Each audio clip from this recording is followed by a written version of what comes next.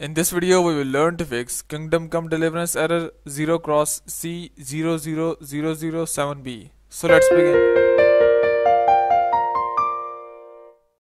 So to fix the Kingdom Come Deliverance error 0xc00007b, we have to install small pieces of two software that include the DirectX and .NET framework.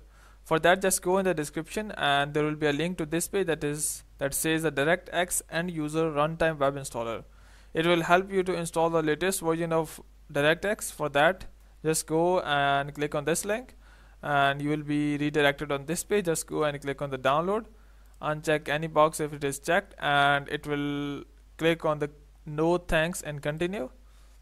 It will download a small piece of our DirectX web installer that is about 285 KB. Once the download is complete, just go and double click to open it, and it will ask for the permission. Just go and click on yes and click on I accept the agreement. Click next. Uncheck install the Bing bar. Just go and uncheck that. Click on next and it will start installing the components. First it will download all the latest components from the internet and literally it will start installing those components. So just give it time, and it says download size would be around 89.5 MB. Just go and click on next and the downloading of the latest element will start. And meanwhile, what you have to do is just go and click on another link that is in the description and it will land you to this page, and here we can download the latest version of .NET framework. Here we have, just go and click on the click on download .NET framework 4.7.1. in your case you might get a more updated version, so just go and click on that download the .NET framework, and it will again lead you to new page, and the download will start in few moments.